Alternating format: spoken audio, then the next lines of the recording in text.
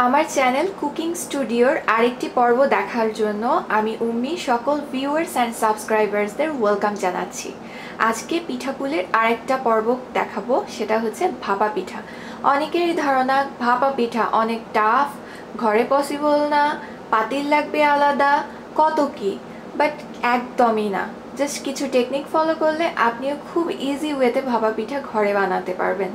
এর জন্য আমি যা যা নিয়েছি, 2 কাপ চালের গুঁড়ো নিয়েছি, আমারটা কেনা চালের গুঁড়ো, আপনারা ঘরেও করে নিতে পারেন।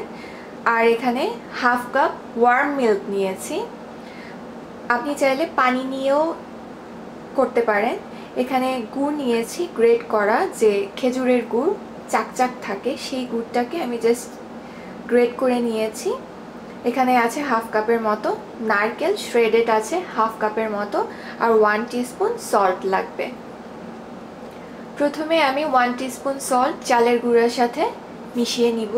হাত দিয়ে একটু এরকম করে মিশিয়ে নিলে চারদিকে সমানভাবে লবণটা লেগে যাবে। এরপরে আপনি দুধ অথবা পানি যেটাই নেন না কেন, একবারে হাফ কাপ ঢেলে দিবেন না, জাস্ট একটু একটু করে ছিটিয়ে ছিটিয়ে ঢালবেন। আর আমি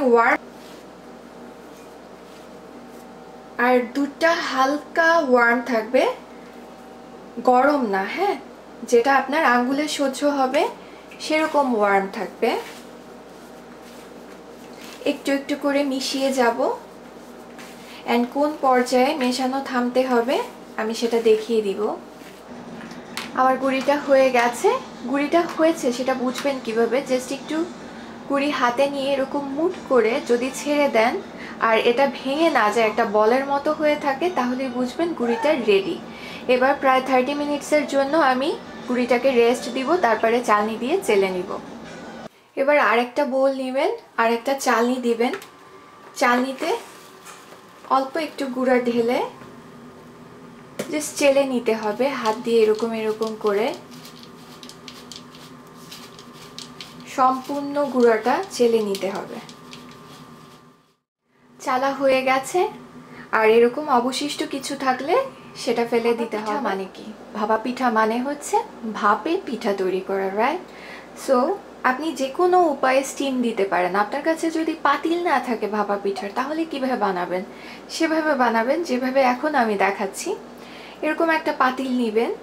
আপনারা চাইলে এই যে মুখ, পাতিলের যে পাতিলগুলোয় মুখ আটকানো যাবে সেই টাইপের কিছুতে জাস্ট ফয়েল পেপার বিছিয়ে কাঁটা চামচ দিয়ে 2-1টা গর্ত করে দিলেও, যে নিচে থেকে পানি রাখার কারণে স্টিম হবে, উপরে পিঠা রাখলে সেই স্টিমেও পিঠা হয়ে যাবে।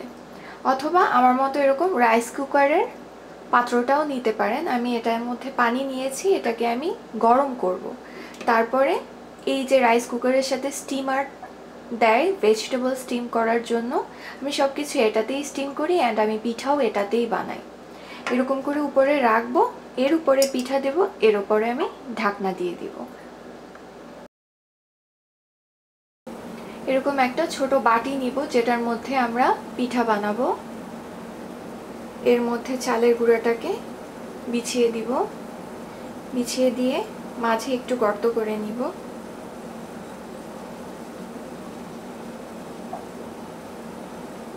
এই গর্তের মধ্যে আমি দিয়ে দিব পরিমাণ মতো নারকেল,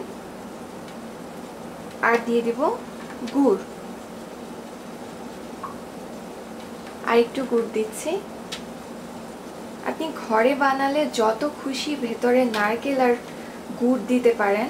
এবার উপরে আর একটু গুঁড়া ছিটিয়ে দিব, ছিটিয়ে দিয়ে জাস্ট হাত দিয়ে ওরকম এক্সট্রা টুকু সরিয়ে একটু চেপে দিব, হালকা হাতে, খুব জোরে না, হালকা হাতে চেপে দিতে হবে। এখন একটা ভেজা কাপড়, যে কোনো সুতির ভেজা কাপড়, আপনারা চাইলে চিজ ক্লথও নিতে পারেন, কাপড় দিয়ে মোলটাকে এরকম কভার করে নিব। কভার করে এখন এই পিঠা সহ বাটিটা উল্টে দিব। উল্টে কাপড়টাকে একটু খুলে জাস্ট 1-2টা টোকা দিব, খুব আস্তে করে উঠিয়ে নেব। এই যে এবার এই পিঠাটাকে আমি ঢেকে দিব। প্রায় 4-5 মিনিটের মতো লাগবে। কাপড় দিয়ে ঢেকে, ঢাকনা দিয়ে ঢেকে দিব। ঢেকে 4-5 মিনিট পরে আমরা চেক করব যে পিঠা হয়েছে কিনা।